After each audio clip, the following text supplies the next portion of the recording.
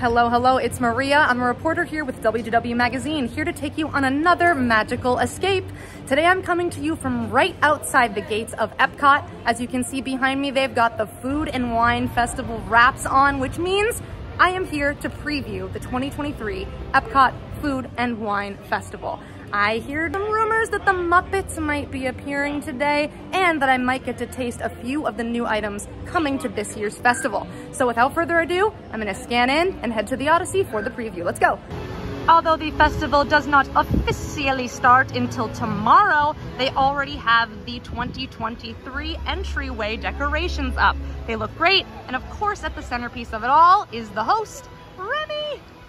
As I'm walking through Epcot, I'm seeing that all of the booths are set up with the names on them, and they also have the menus out here too. So here's Flavor from Fire, and here is an example of what those Food and Wine Festival menus will look like.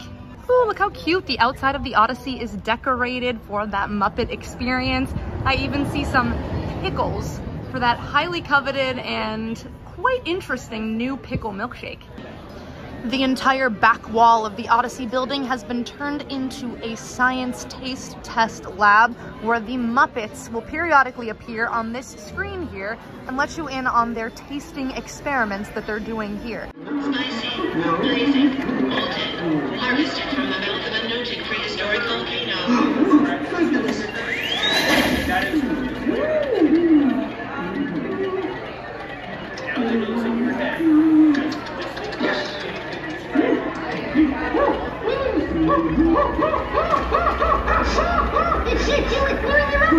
I don't recall you putting smoky chipotle. Oh, goodness, Beaker, you must have better table manners. I can't take you anywhere. Beg your pardon, everyone. We'll be just a moment. Come on, come along. Come on, young man.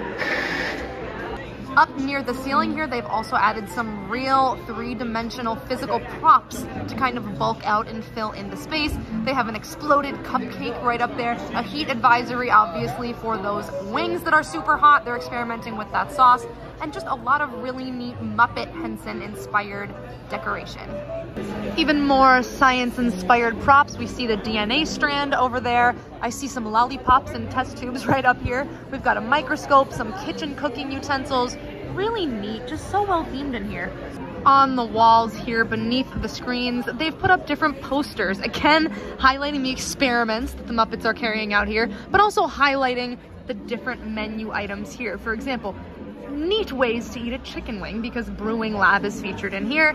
The electric pickle, of course, because they've got that pickle milkshake. So really make sure you take a look around when you're in the Odyssey. There are a lot of hidden little treasures in here, and even look up to the ceiling when you're here as well. Look at the tables. They've even themed the tables for this festival to the Muppets science experiments that will be happening in here. Really, really cute and thorough theming in here so far. Okay, I am getting to try 4 of the items here from the Odyssey building, which is part of the Muppets Taste Lab experience. Here in front of me, these are the plant-based variety of the chicken wings. Looks like you get 5 of them in there. It's a really decent portion. There are some crispy Brussels sprouts over here, and of course, those unnecessarily hot wings that the Muppets have concocted. And I could not possibly leave without giving this pickle milkshake a try. I'm gonna start off with the plant-based buffalo chicken tenders. They are delicious. I'm really, really enjoying these. They do have a little bit of a kick, just like a regular buffalo sauce would. And they have a plant-based cheese and a crema drizzled over the top, which does slightly offset that heat. It's nothing too spicy. I'm somebody who has a decent tolerance to spice, and it doesn't bother me or anything like that, but it has that buffalo kick, so keep that in mind. Again, really coated in the sauce, which is what I really appreciate here about all of the wings here at Brewing. They all seem to be really coated, the 2 that I got in the sauce. They're not skimping on that at all.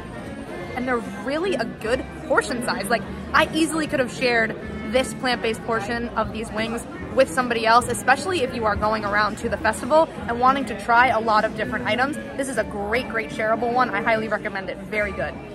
All right, Brewing, you are 2 for 2 in Maria's book so far here today. These Brussels sprouts are phenomenal. They almost taste like candy. They're coated in like a mapley, I don't even know, drizzle sauce that they are then like fried in.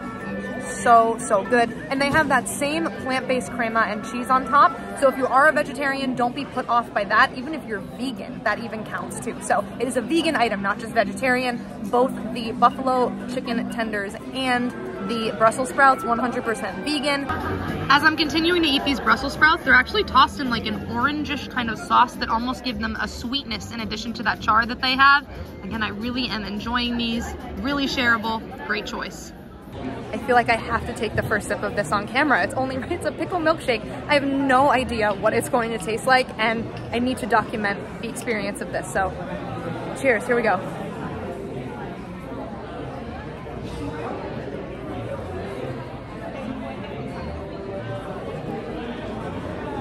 Okay, I can see where they got the name for it.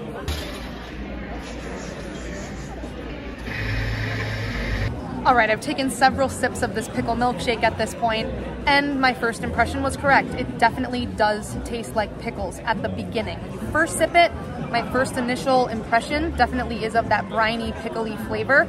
It is not a total milkshake consistency in my opinion. It's got some like icy shards in it that make it feel like a cross between an icy slushy, but it does give way to a creamy, almost vanilla-y flavor at the end of it. So yeah, up front, you absolutely do get a pickle flavor. I thought it might taste more like a cucumber, like they call it a pickle milkshake, but it would really taste more like a cucumber mint, something that they do actually put in milkshakes. No, this is definitely a super unique flavor. If you're somebody who likes pickles, I will say it's refreshing because it's freezing cold and it's 97 degrees outside today, so this whole festival is probably gonna be on the warm side. So if you want something refreshing, it's definitely cold and will definitely do the trick to cool you down.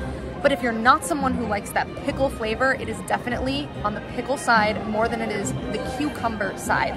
It does give way to a creamy, almost milkshake-like flavor, but even now as I'm talking, I'm still tasting that pickly, briny flavor. So it is absolutely interesting. The little container you can take home, that's definitely gonna be a coveted item. So give it a try if you're here, if you like pickles, why not? If my eyes are watering or my speech is slurred, it's because I just tried that unnecessarily spicy wing. This is not theme park level spicy, everyone. This is not that, oh, it's a little bit spicy, but they tone down the heat level because they're trying to appeal to the masses in the theme parks. No. This is very, very spicy. I honestly wasn't expecting it. And earlier I was like, oh yeah, I have a good tolerance to spice when I was talking about those buffalo wings. I was able to take 2 bites of this and it is really hot. Now, I also was able to sample the cider flight today. And if you are going to try those hot wings, which are scorching hot, I would say if you're a beer drinker, get the beer flight. If you're a cider drinker, get the cider flight.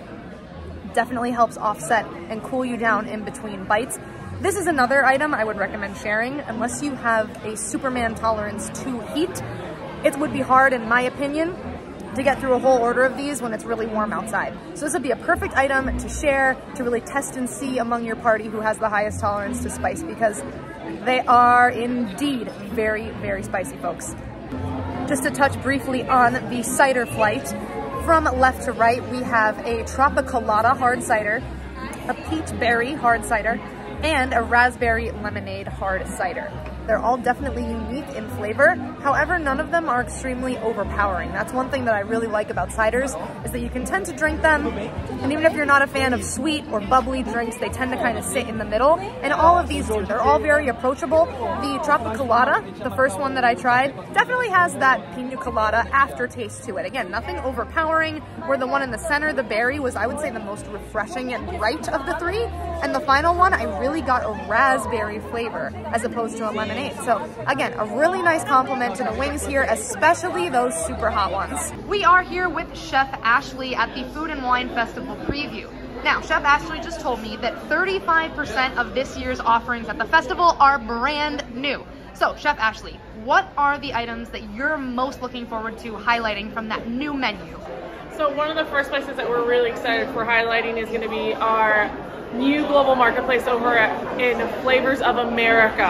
And basically we kind of took a trip down Route 66 and hit some key points that we thought we would like to showcase this time around. So over in the Pacific Northwest, We are going with our cioppino, our nice, very flavorful seafood stew with a nice tomato fennel broth, and we have a lot of fresh seafood involved with that. So we have scallops, mussels, clams, and shrimp all ready to go from that.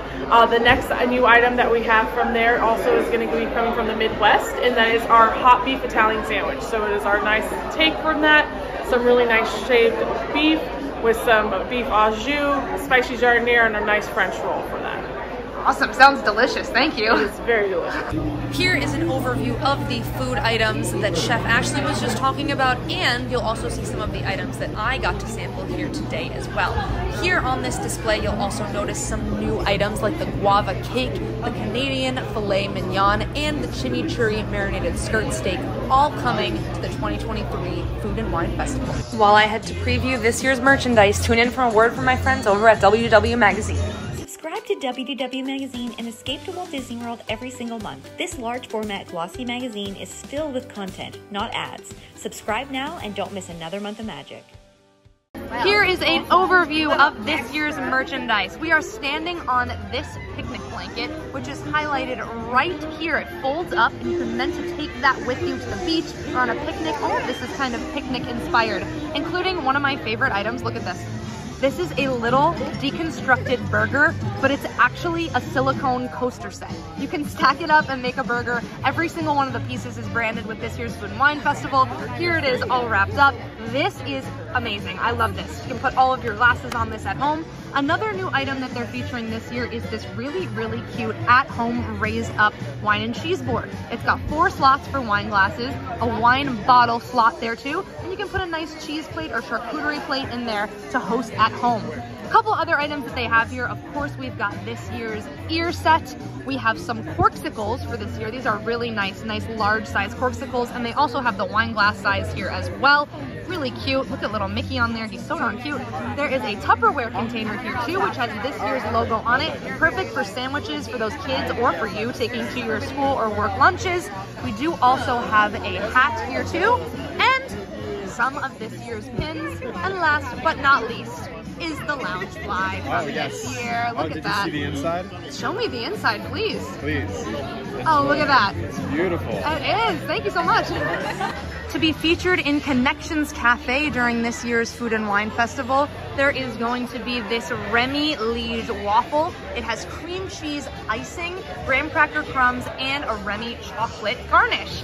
Hey everyone, we are here at Epcot International Food and Wine Festival. Eat to the Beat, presented by Florida Blue and Medicare, has made its way back, and we want you all to come out and enjoy. What a great way to end all of the eating and drinking that you're gonna do around the world. Then with these individuals, I mean, we have new individuals making their debut, or my personal favorite, Boys to Men, who are coming, or Sheila E. Anyone that you really want to see, you will find all the information on the My Disney Experience app for those special VIP packages. Or if you just want to walk up and see who's there and then keep going, by all means do it. We hope to see you all real soon. Thank you so much. See you. Here we have an overview of the brand new Encanto themed merchandise line coming exclusively to Epcot for the Food and Wine Festival this year. Now, the focus of this collection is home. Everything that you see here, from this picture collection with glasses inside of it, to this amazing Madrigal family kitchen set with a hot pad and towel there. There are the glasses individually. They're really, really nice. You can see they have all the different family members here. We got Luisa, we got Mirabelle on there. We can't talk about them, but we do have Bruno. Really, really cute. There's also a plate set here as well that features Mirabelle and the Madrigal Casa. There is this really nice tumbler. It is insulated here, very colorful, featuring everything that the movie Encanto has to offer, including some of the items here that are featured at the Food and Wine Festival. And finally, we have a really cute serving tray that is in the shape of the Madrigal house. So a really cute home display here featuring Encanto, exclusive to this year's Food and Wine Festival. And that is going to do it for me here today at the 2023 Food and Wine Festival preview. If you like this video, don't forget to give it a big thumbs up and to subscribe to our channel for more content just like this coming your way as we explore the festival this year. Thanks again for watching, everyone, and I'll see you in the next magical escape.